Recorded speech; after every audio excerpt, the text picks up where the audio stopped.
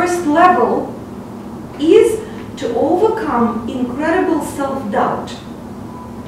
Because if we overcome incredible self-doubt, we're going to create way more beautiful things with way better results.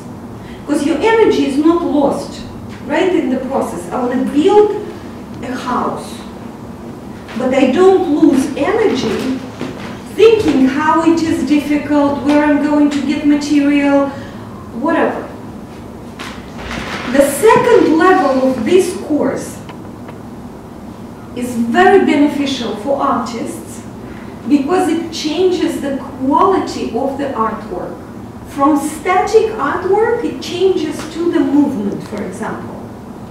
You're going to be exploring different concepts within you through art. So completion is number one.